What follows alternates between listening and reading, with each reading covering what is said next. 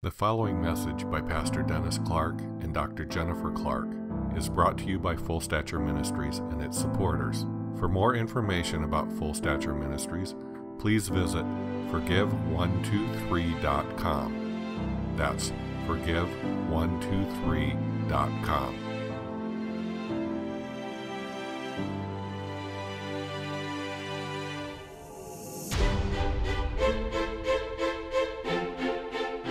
This morning's message is rooted in God, and very often Jennifer likes to review the church with how to deal with root issues, because we want to move forward and upward in the things of God. We want to grow, we want to mature, but the term rooted in God, Ephesians 3:17, it says that Christ might dwell in your hearts through faith, that you being rooted and grounded.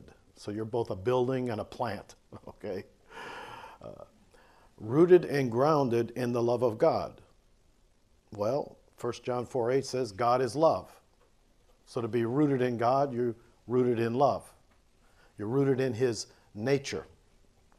And I think before I get into a little bit of what bitter roots are, I just felt one morning I got up and it just like the Lord was saying, we need a review on the essence of God. If you're going to get rooted in God, we ought to know a little bit more about what does that look like? What does God say who does He say He is, right? What if we're going to be rooted in Him, what is attributes of His divine nature that we're to be rooted in? And the thing that I got, and I want to review real quick, when I say that, that's evangelistically speaking. Quick might be a little bit long, but anyway, there's always time for a part two, all right? So I'm going to go slow. But here's the thing, and I woke up, I was half awake, and I went into prayer, and it was like God just reminded me that light, you might want to write this down, light, life, and love. Three very simple words. Light, life, and love. And scripturally, that is the essence of God. God is light, God is life, and God is love. But it's opposed to the natural realm. By the natural realm is we have natural light, we get it from the sun. But that's not the light that He's talking about in His divine nature. Life, we have biological life. But that's not the life He's talking about. He's talking about the Zoe, the God kind of life, the life that can only come from Him. And love, one of the most beautiful things the world has is a mother's love. But you don't have to be a Christian to have mother's love. And it's a beautiful thing to watch. But it's not going to get you to heaven either. So there's agape love, the love that comes from God. And so these three elements, light, life, and love. And God taught me as a young Christian, before I got really any schooling, He took me to the school of the Spirit, and in times of prayer, He said, whatever truth I give you, and truth, by the way, is synonymous with the word reality. Jesus is reality. Jesus is the truth. Doesn't just have truths. He is truth. And He is reality. So there's a realm there in the spirit of reality that a non-believer, matter of fact, Corinthians says, you know what a non-believer would call it? Foolishness. Because you can't define something you don't know anything about. And so a matter of fact, I had unsaved people say that. They came into a group of Christians and they were unsaved, and it's like, I thought the statement they made was very interesting. They said, it's like you people know something that I don't know. There you have it. It's like but that knowing is a supernatural awareness. That is a supernatural knowing. And they're right, because the love of God surpasses your understanding, and they're trying with natural light, natural understanding, to perceive something that is spiritually discerned. So if people think as a believer you've entered into a reality with Jesus and they think it's foolishness. I'm not even surprised. Matter of fact, I'm surprised that non-believers aren't worse. You know, some people get so offended by people all the time and go, well, if they're unsaved, they're just acting like unsaved people act. I mean, I never got the overreaction. I can remember in my first church when I was a young pastor, I had some people go into a real desperate area, and they handed out food. And I had a couple people come back insulted that when they handed the food out, the people weren't grateful and thankful. Instead, they said, "What else have you got?" And they were offended. It's like, you know what? It's going to be the time when offenses will come, but woe are you if you're one of the initiators of it. I'm surprised unsaved people aren't worse. So when an unsaved person acts like an unsaved person, you are supposed to respond, not react. That's the character. And God wants us rooted in light, life, and love. And here's the thing. God said, all right, Dennis, I'm going to take you to the school of the Spirit, and you're going to understand that there's 3 realms. And he brought this up Tuesday night to me as well. In the garden, there was 2 trees, but 3 realms. Say that back to me. 2 trees, 3 realms. What were those 3 realms of the 2 trees? Well, there was the tree of life in the midst of the garden, but there was the tree of the knowledge of good and evil. And we're living in a time when the church is going to have to be more discerning in the spiritual realm and not just lean on their own understanding. Because in that realm, there is God's realm, the tree of life, but there's the tree of knowledge of good and evil. And what works on Christians even the best, and on non-Christian, what works on them is evil disguised as good. But good is not necessarily God. Are you with me on that? So, in cultivating, God says, any truth that I give you. Now, when God gives me a truth, what's the synonym? You can change that word truth to Jesus and reality, either one, all right? He is the truth. He doesn't just have truths. It's not just facts. It's reality. And God says, I will give you a truth or light, but the light he's talking about is revelation light, right? And it's really the way he expresses truth is the light bulb goes on, so to speak, right? How many of you in your Christian walk have discovered from time to time through the scriptures, all of a sudden you got a aha moment? That is supernatural light, and the non-believer doesn't know what you're talking about. You have an epiphany, you have an insight, but that is God's way of revealing truth. Light is the way he reveals reality. Life is the way he expresses his truth or his reality. And so truth, or that reality, that aha moment, needs to take the next step. And God says, I'm going to teach you, Dennis, how to cultivate. Because now you had an aha moment. You just don't go broadcast the aha moment. You're really supposed to cultivate. In other words, you're to make it part of your life, not just lip service to it, as exciting as it might be, but you're to cultivate that into your life. And then, how do I know if something has been cultivated in my life? The third element is fruit. All right?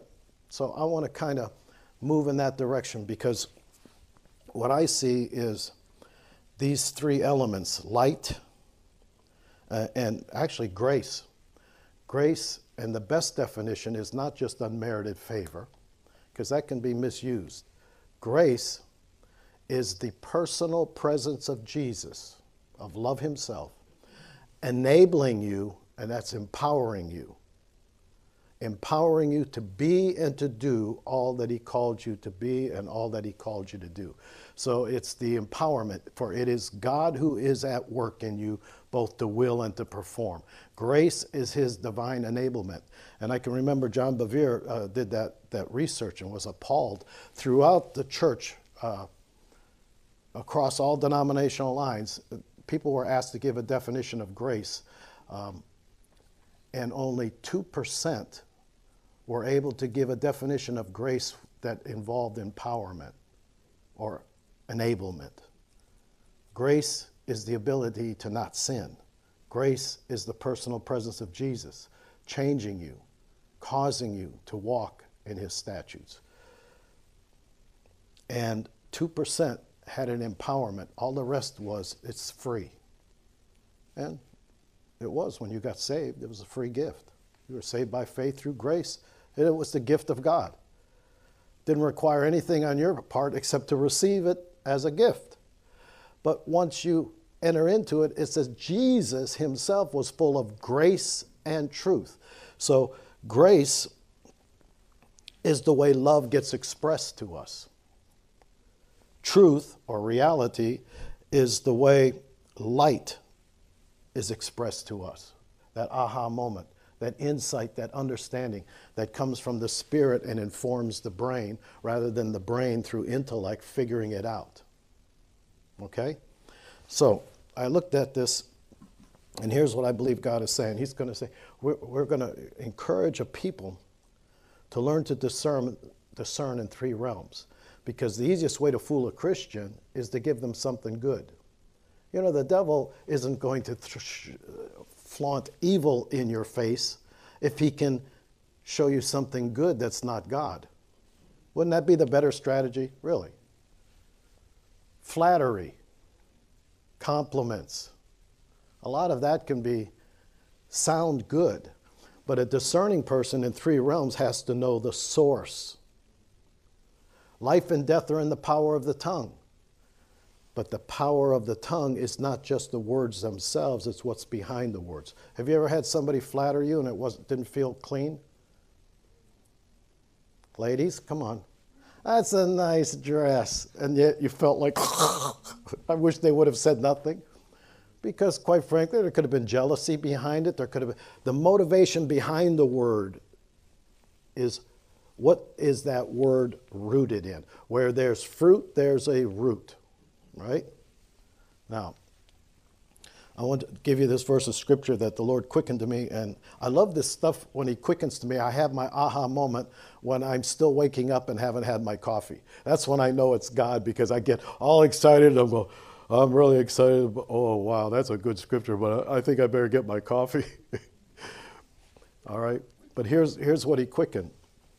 In Matthew 7, verses 15 to 20. Beware of false prophets who come to you in sheep's clothing. Inwardly, they're ravenous wolves. In other words, they want to devour. What would be another thing? They have an agenda. We have a series called Deadly Agendas. All right? And they can look good on the surface, can't they? You will know them by their fruit. So it's time for us to be fruit inspectors. Do you know you're not supposed to judge people into the level of condemnation, but you are to be fruit inspectors, right? In other words, if God gives a truth, and that truth is cultivated in your life, you should be honest enough to see whether or not there's fruit. Because where there's fruit, there's a root, good or bad. Where there's fruit, there's a root. So now it says, you will know them by their fruit. Men gather grapes from thorn bushes, or figs from thistles. Even so, every good tree bears good fruit, but a bad tree bears bad fruit. A good tree cannot bear bad fruit, nor can a bad tree bear good fruit. Every tree that does not bear good fruit is cut down and thrown into the fire. Therefore, by their fruits you shall know them. Now, when it comes to being rooted in God, which we want to get to, and I want to do some ministry this morning too, so I hope you're willing to run up here and get some. All right? First, I have to get you convicted somewhat, at least a little bit. All right? Just to stir your interest. But in Isaiah 9, A people who sit in darkness have seen a great light, and those who dwell in the land of the shadow of death, upon them a light has shined. A people who sit in darkness have seen a great light. Now, obviously, these people were not sitting in blackness of the sky, right? They're talking spiritual darkness. They had sunshine and darkness in the standard daily routine, but they sat in darkness, meaning it was an absence of the kind of light that God's talking about.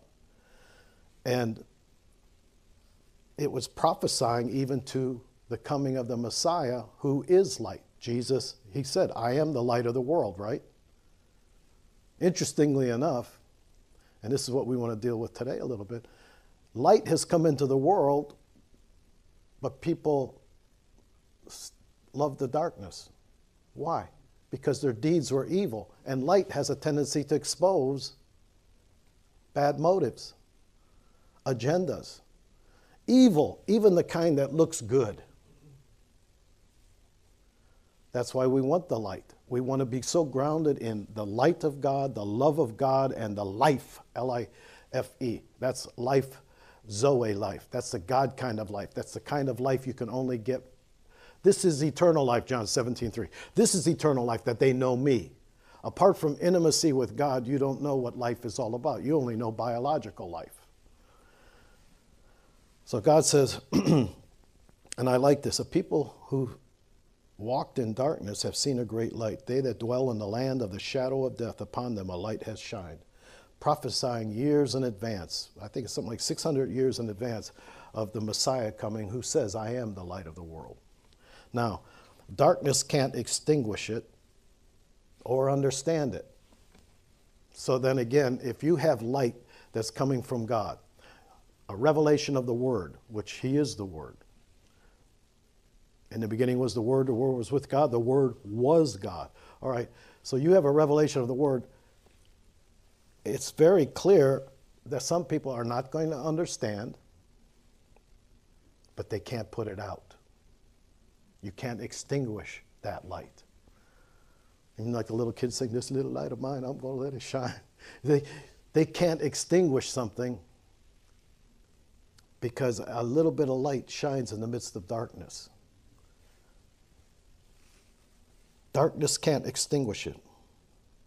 Ephesians 5 talks about believers. You were once in darkness, but now you're light in the Lord. So continue to walk as children of light,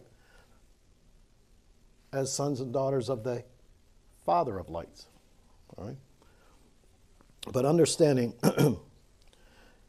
and I already said this, but being full of grace and reality, full of grace and truth. Jesus himself was full. Grace, and this is worth writing down because I think sometimes you get that word grace all mixed up. Grace is the love of God being expressed through you, to you and through you. Reality is that light being expressed. The expression of light. Reality or truth. And remember, reality and truth are interchangeable. Remember Pontius Pilate asking Jesus, what is truth? Because he wanted to get philosophical, which is what a non-believer would do. What is truth? Probably prided himself in all the studies of philosophy. And Jesus, of course, I am the way, the truth, and the life. I don't just have some, I am. No. In him was life, and this life was the light of men. There you go. Like I said, love, light, and life are pretty much interchangeable because they are all the essence of what God is. So if we're going to get rooted and grounded in God, we get rooted in light, life, and love. Correct? Then you're rooted in God. I think it's important, before we talk about roots, we ought to know what God is so that when we're rooted and grounded in Him, we know what should be coming forth from us. In other words, if it's being cultivated in us, if he's revealed the truth to us, it should be expressed through us as fruit. Now, didn't he say, I came that you might have life, that you might have it more abundantly? What kind of life was he talking about? Not natural life, although it'll affect your natural life. But he's talking about eternal life. And this is eternal life, that they know me intimately through divine, intimate connection. And this not, you don't know him here, you know him here. Now, I came that you might have life and that you might have it more abundantly.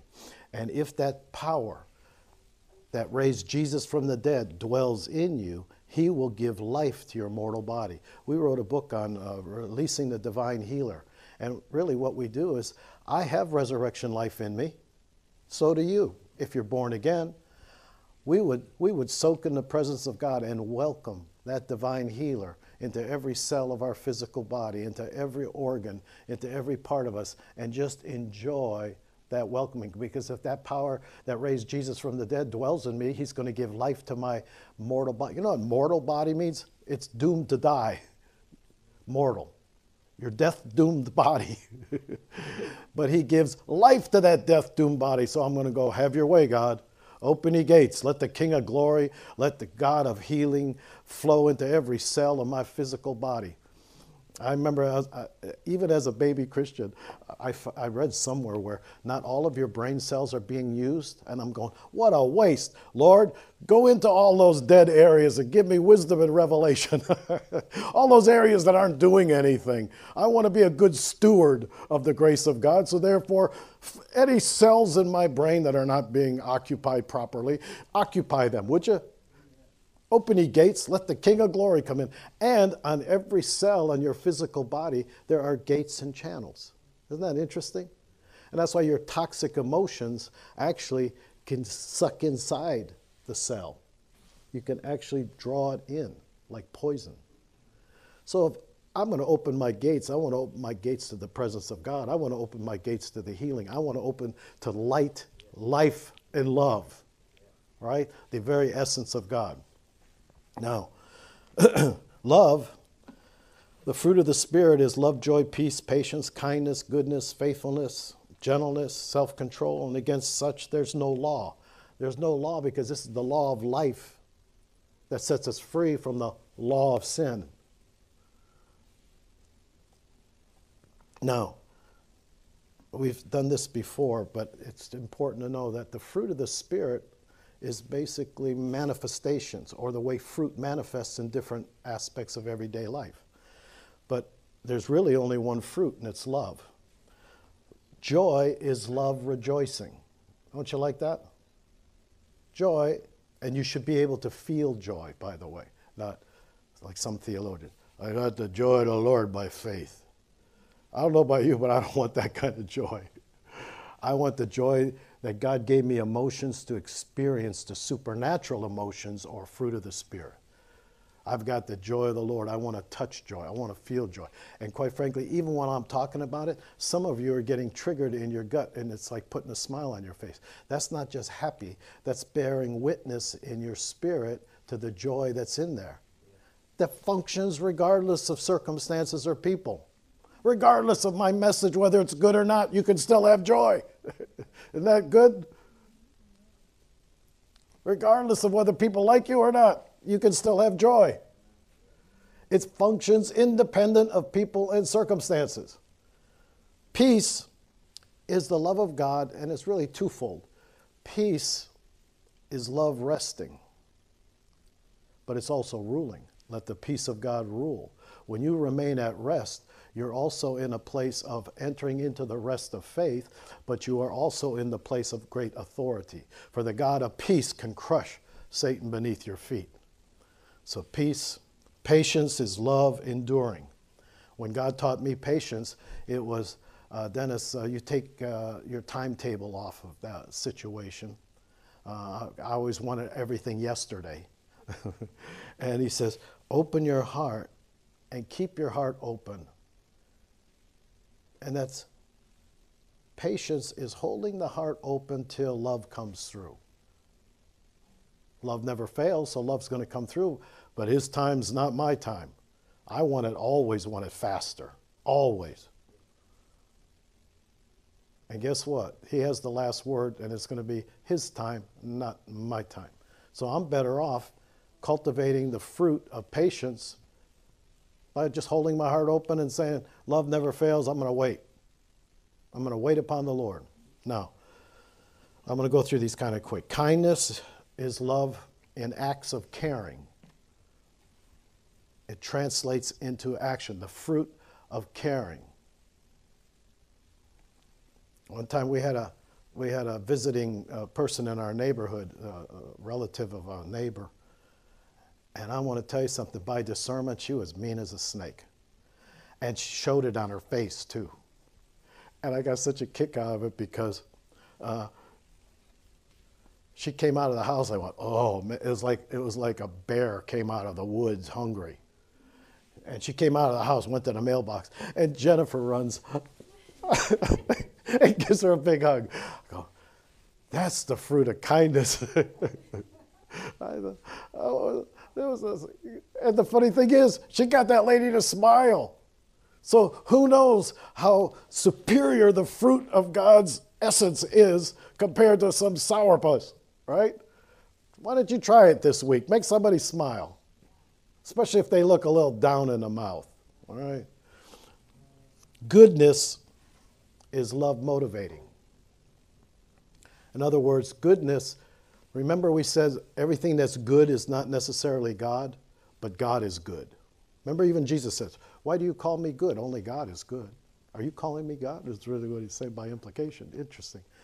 All right, if God is good, so then you could have an agenda and look good, but what's coming out is not God.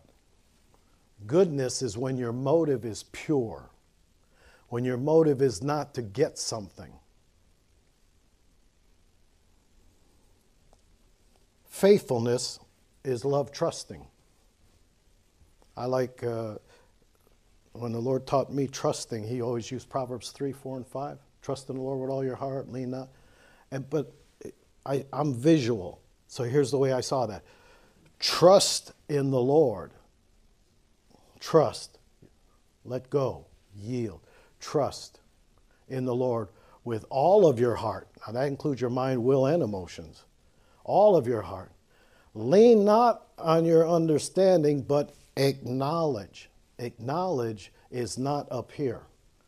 See, my first thought was acknowledge him in all your ways. No. Acknowledge is through divine, intimate connection.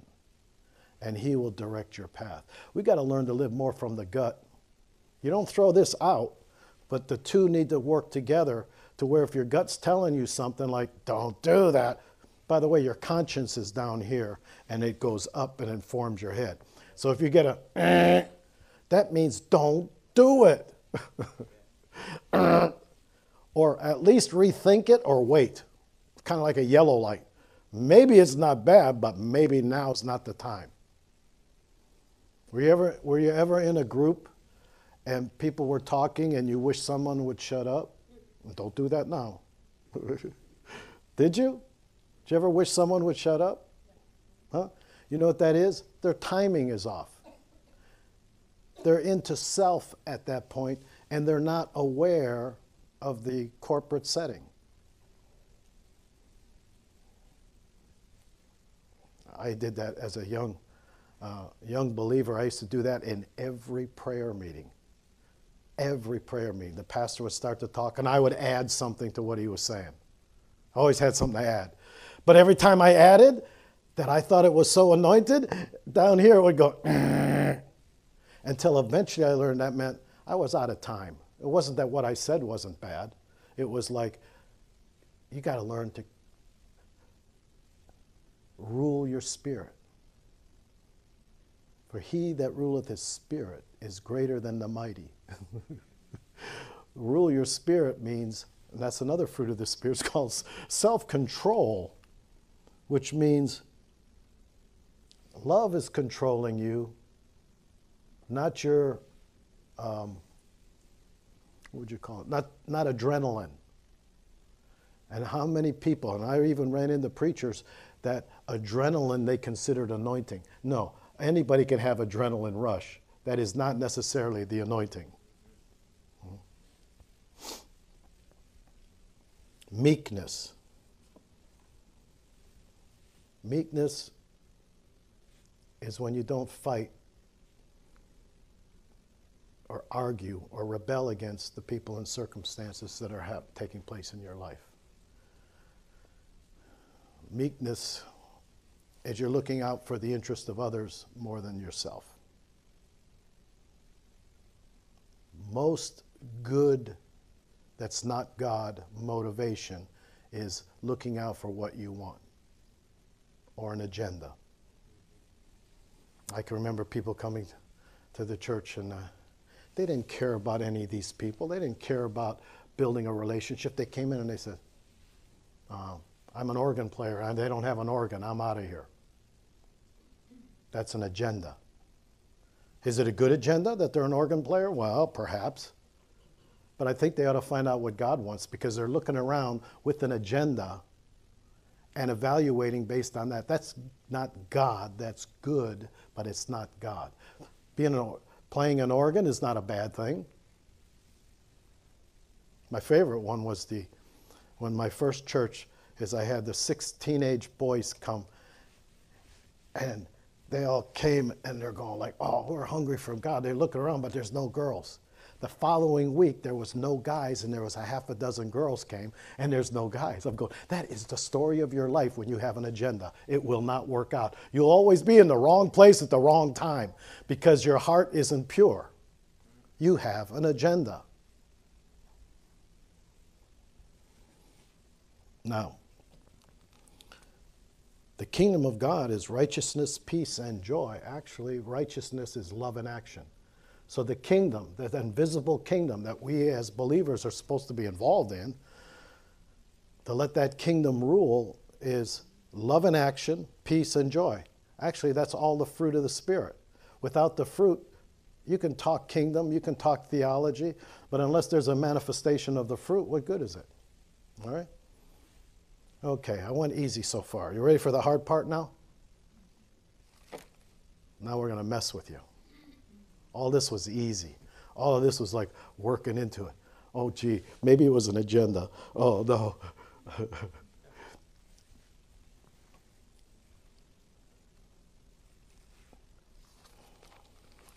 I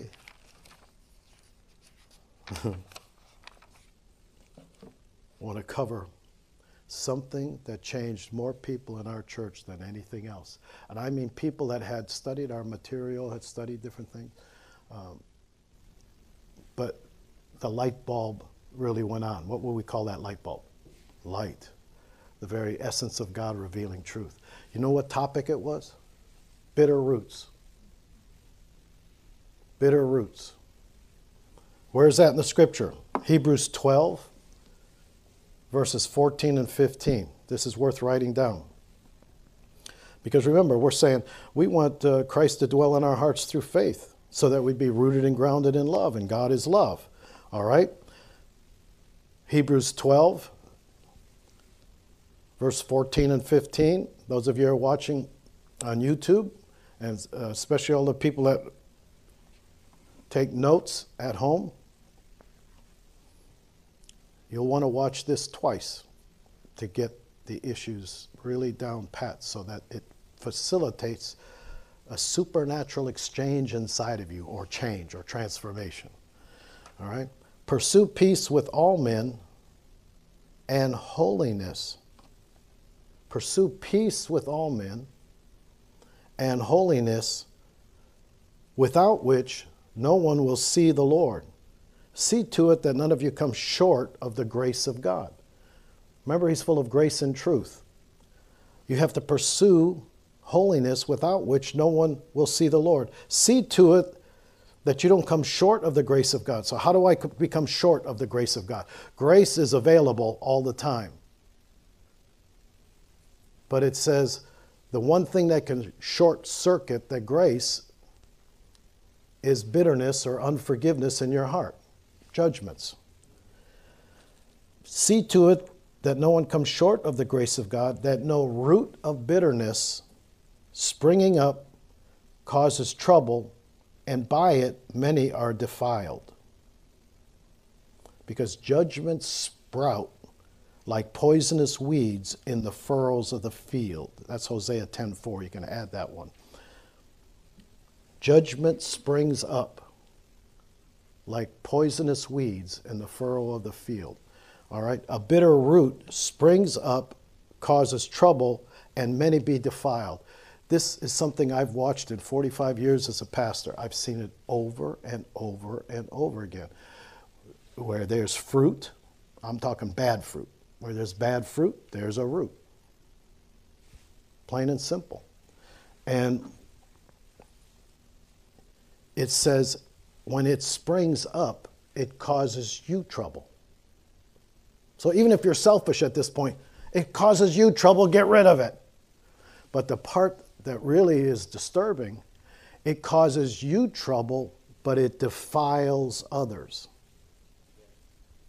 I knew a woman who was married to an alcoholic, had such bitterness toward him, got divorced, but then, interestingly enough, started dating a man who had no alcohol problems, and she pushed him to drink. Is that possible? It springs up, causes you trouble, but it defiles others. You can actually push people to sin against you. They're responsible for their own sin. But you can be part of the process of pushing somebody into something. But if you deal with the root, you won't see the fruit.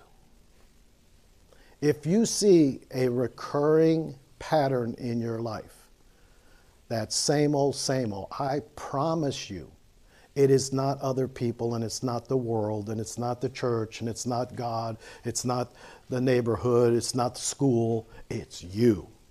If you see a repetitive pattern where there's a fruit, there is a root, a repetitive pattern. We used to call it the same old, same old. Everybody that has a same old, you say, my life is going really good, except there's this one thing that every so often pops up. Well, it springs up and it causes you trouble, right? But it not only causes you trouble, it pushes other people to act accordingly.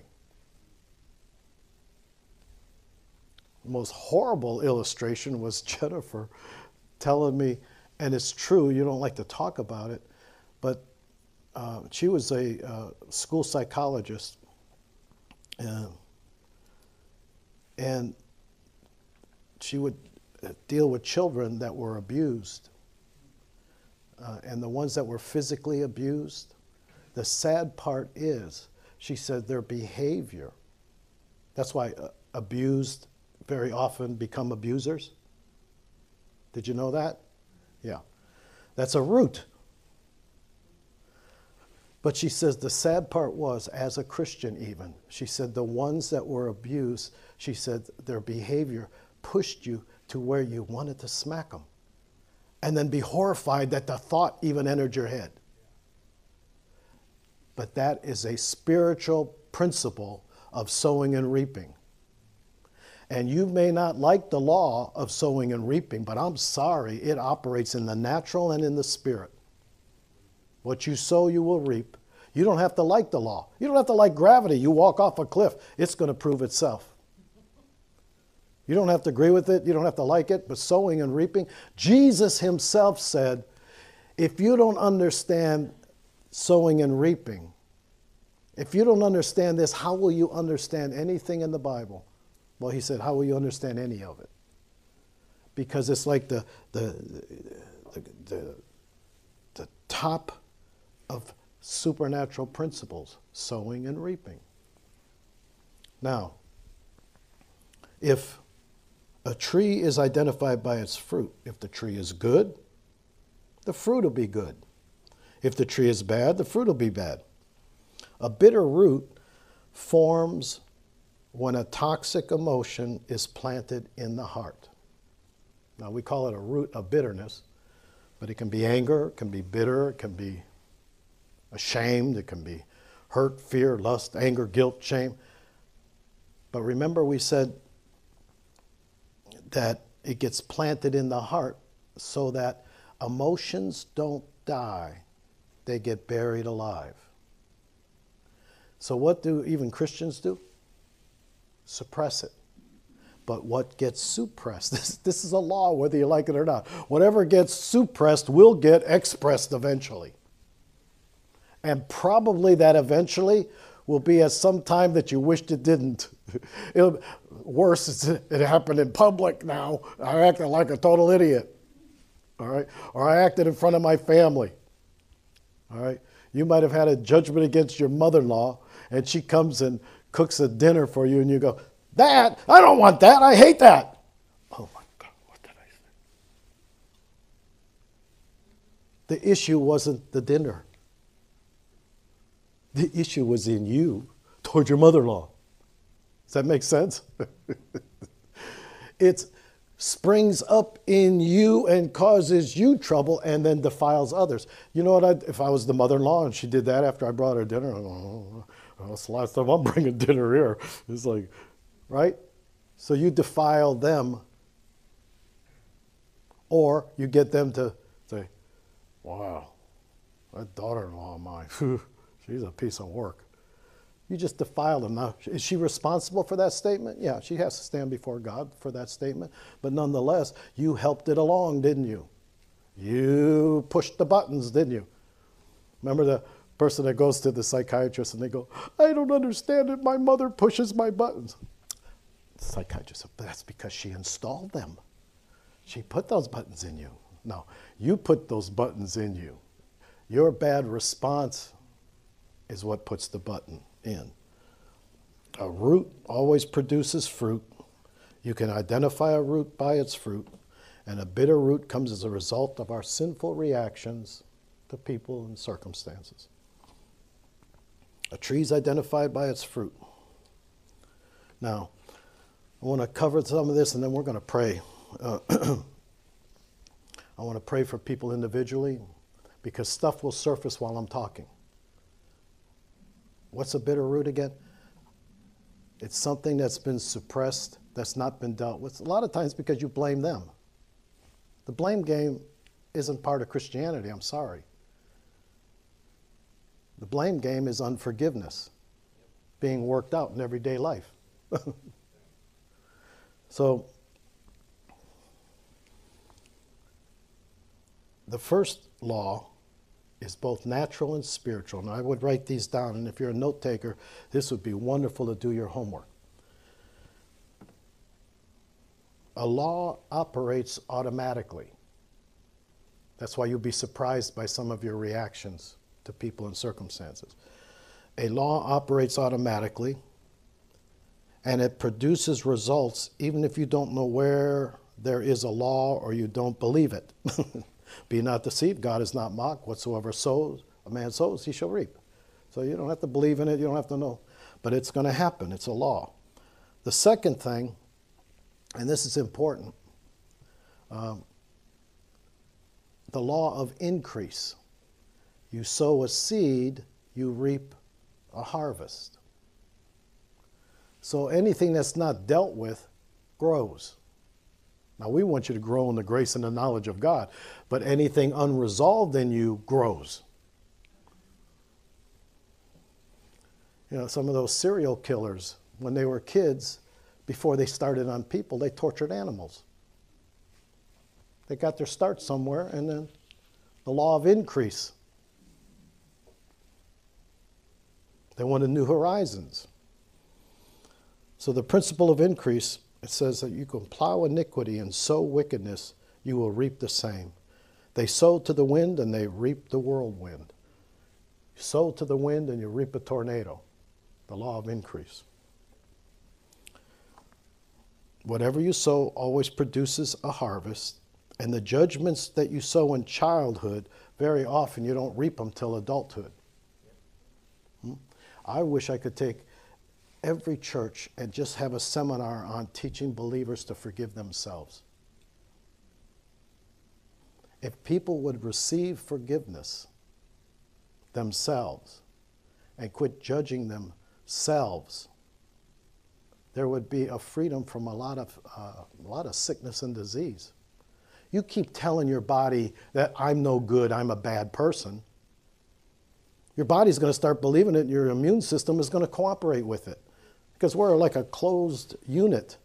Everything is connected to everything. Spirit, soul, and body. They're all connected. You keep telling yourself that how dumb you are, how stupid you are, and you're not worth living, and you have no right to this. You're speaking to your own immune system. You're actually helping yourself, not instantly, but making yourself sick.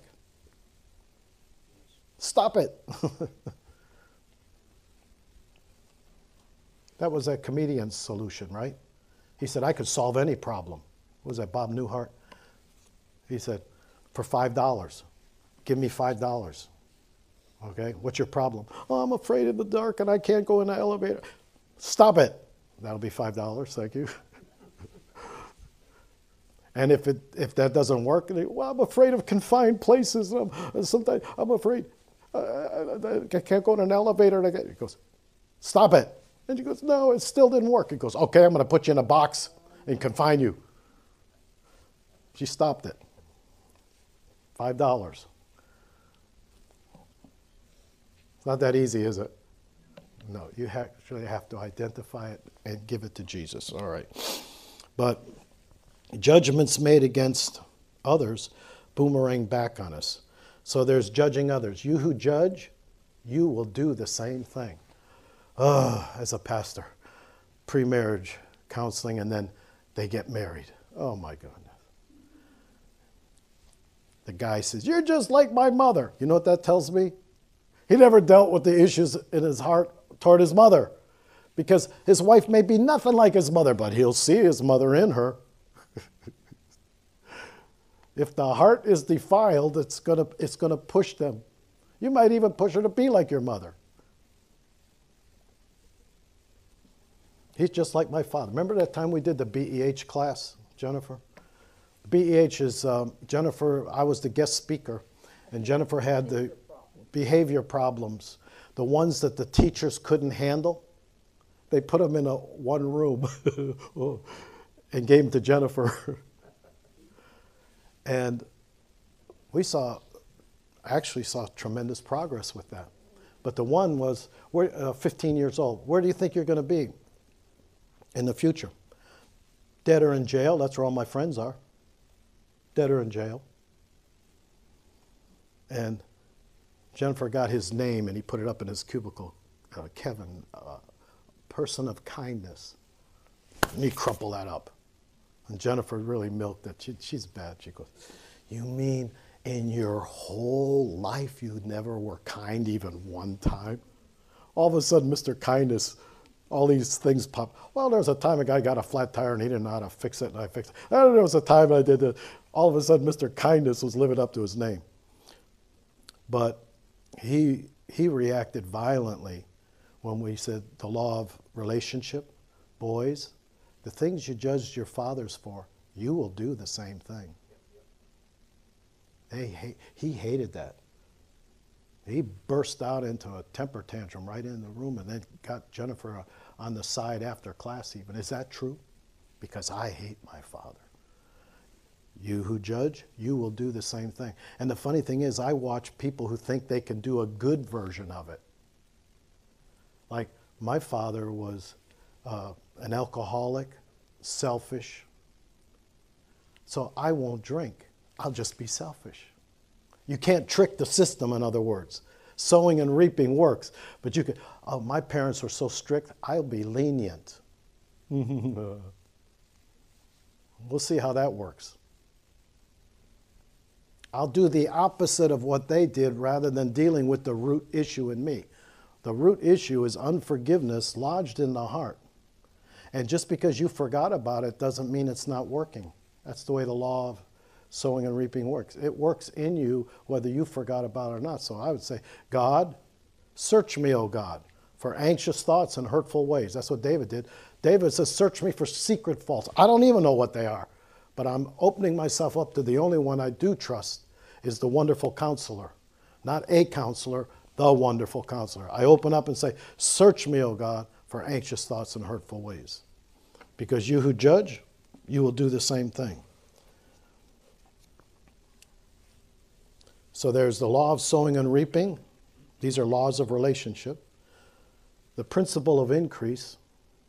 Sow a seed, reap a harvest. The third law is judging others. You will do the same thing. Girls, the things you judged your fathers for, you will reap through a husband. And a lot of times it doesn't click in until adulthood and you get married. And what do they say? My father was like that. I'm not putting up with that. Well, maybe there's something in you that springs up that causes you trouble. You know, when we do ministry here, we teach a man and a woman, you deal with your suitcase and you deal with your suitcase. You brought suitcase into the marriage and you brought suitcase into the marriage. Stay out of the other one's suitcase. That doesn't fix anything. You deal with your own stuff. You get in somebody else's suitcase and you're over there looking around. Well, you know what your problem is. No. You just look at what your problem is. Right? All right. Honoring and dishonoring parents. That's the fourth element of the law of relationship. Honor your father and mother that your days may be prolonged and that life might go well with you. To the degree you don't honor mother and father, life's not going to go well. And you're going to say, wait a minute, you don't know what my mother and father were like. It doesn't matter. Honor them doesn't mean honor their bad behavior. Honor them by releasing forgiveness to them. They may have done the best they could. And you may be demanding and expecting something from them that they never got. How in the world were you expecting them to give it? Now, were you entitled to certain things? Yes. But that's the benefit of being a believer. Because whatsoever you needed and didn't receive, you can receive righteously from God. You didn't get security, peace. You didn't get affirmation. You can get that directly from God. But it's not going to flow into your life until you release the demand and the expectation and the judgments that you had on them. You who judge, you will do the same thing. I don't think we all like that sowing and reaping thing, right? It would be so much easier if we would just deal with our stuff. 60-day challenge, if it's properly done, people would deal with the vast majority of their stuff to where they could live in the here and now a lot more regularly. I don't know. After the 60 days of ministering to Jennifer when we got married, going back to the past is very, very rare. Because if you're sincere, you deal with the garbage in a couple of months, not years of ministry. That's nonsense. You know what, if it takes years and years and years to deal with your stuff, you know what that means? There's a lot of flesh there. How about the person that says, I tried to forgive, but I'm stuck? In my mind's eye, I see Jesus who walks through walls, getting halfway through a wall and going, I'm stuck. No, if you're stuck, you know what that is? Your flesh doesn't want to. Part of you wants to, or you wouldn't have even bothered praying. But part of you don't want to forgive them. That's when you get stuck, because there's no such thing as stuck. Stuck simply means part of you don't want to. Why not agree with the new creation you that loves God, loves His Word, and just agree with that part and get unstuck and let God who is at work in you will and perform. Get out of the way and let Him do it. He will do what's too hard for you to do anyway. That's why the new creation has to do it. That's why when you forgive, it has to be from the heart, because if you forgive from the head, it doesn't work. And how do you know if it doesn't work? There's no peace. All right? Now, without giving details, we're going to pray for Bitter Roots right here and for people watching on YouTube, Facebook, whatever they're watching on. And you can do this without being embarrassed. You can do it right there in your seat. All you have to do is be honest with the Lord. You think you can do that? Go like this. I can do that. And besides, Dennis won't know whether I'm doing it or not. But God will, right? Man looks at the outward appearance, but God looks at the heart. So he'll know what's going on the inside. So Father, right now, in the name of Jesus, I believe the Holy Spirit has popped up something that I've seen as a recurring. We're looking for recurring patterns. It seems like it goes away for a while, but then all of a sudden there it is, pops up again. That same old, same old. Nod your head if you've got a same old, same old. You can picture a same, okay? Then here's what you do. You picture that same old, and then you say, God, search me. Where did that get started? Because where there's a root, it got started somewhere. Where did that get started? Nod your head when you see something. Even if you can't explain it, don't worry about it. A lot of times it's something that happened in childhood even. Okay? Then whatever popped up has a feeling attached. Every thought, every memory is in feeling thought bundles. Down in your gut, present that yucky feeling, present it to Jesus, the forgiver, and let forgiveness go in two directions. One, I release forgiveness to any person that was involved. Releasing forgiveness does not exonerate them from their sin.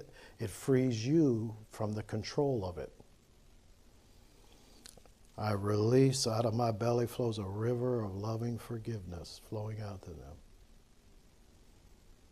Now here's the mature thing to do. I also, it's like drinking in. It's just like when you got saved, you invited him in. Well, he's already in there. Now I yield to the Jesus, the forgiver in me, and I receive forgiveness for knowingly or unknowingly having allowed that to harbor in me all this time. I receive forgiveness for knowingly or unknowingly allowing that to be a kind of poison on the inside of me. And when you receive forgiveness and you release forgiveness, there's a supernatural transaction that takes place that produces peace. That's your internal way, and those of you who are watching by video, this is your internal way to know if you did it right. Because people always say, how do I know if I did it right? Peace. Peace is the evidence that the grace of God provided a supernatural exchange. That's why the Bible says forgive from the heart, because many people forgive from the head and the yuck is still there. If the hurt, fear, lust, anger, guilt, shame is still there, you forgave sincerely from the head, but that's not sufficient. It's got to be God who is at work in you to will and to perform. He's going to do it. He did it to you and now through you. Forgiveness is flowing out of my innermost being toward that individual. I'm receiving forgiveness. You know, there's even some people that they blame God. God didn't do nothing wrong, but you know what? For some, I release that judgment that I made against God. I made a judgment against God. Why did God let that happen? I'm not going to be free from the reaping until I release God of that judgment as well. So forgiveness can flow in three directions: God, self, and others. And God didn't do anything wrong, but you have to release that judgment you made against him.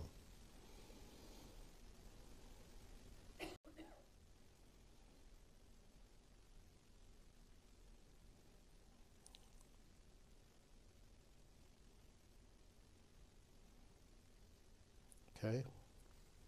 I'm going to walk you through one more time.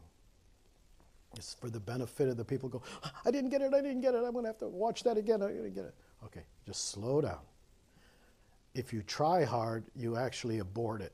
Don't try, yield, surrender. Trust the God in you to do the work, okay? We can even do it this way too. A pet peeve. You have a pet peeve? You may have justified that pet peeve, but it's a bitter root. Nod your head if you've got a pet peeve. Okay. That pet peeve, Holy Spirit, where'd that get started in my life? When did that get started? Because it bears fruit over the years. Bad fruit. A pet peeve, where did it get started? Well, I'm just going to release forgiveness to whoever. I release demands and expectations on people.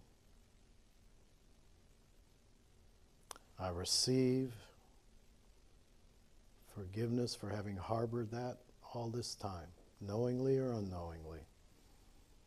Emotions don't die, they get buried alive, and they affect your physical body. Toxic emotions are an indication that Jesus is not ruling in that area. Peace is the indication that Jesus is ruling in that area.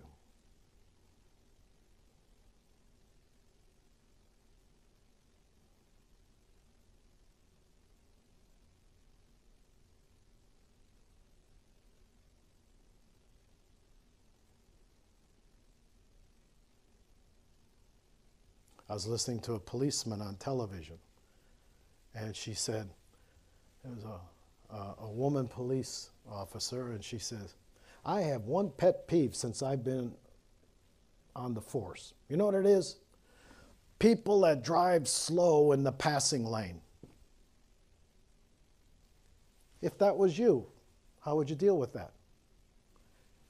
People, I can see myself, someone driving 20 miles an hour in a 50 in the passing lane. I release forgiveness to them. I receive forgiveness for harboring such a feeling, because I could justify it, that I'm right. I receive forgiveness, but I release them of demands and expectations. Whoa. Because you know, when you have demands and expectations, you're playing God. You're not general manager of the universe. God is. Some of us campaign occasionally, but God is the general manager of the universe, not us. Does that work? Got any pet peeves? You know how to deal with them then. They got started in there. Okay? Father, seal this work by the power of the Holy Spirit. May each and every person do their homework and deal with bitter roots, because they'll spring up and cause them trouble and thereby push other people. You've been listening to Pastor Dennis Clark and Dr. Jennifer Clark of Full Stature Ministries at Forgive123.com. Full Stature Ministries reserve all copyright protections under applicable law. Our copyright policy is available at our website, Forgive123.com. For more information about Full Stature Ministries and additional life-transforming materials, please visit Forgive123.com.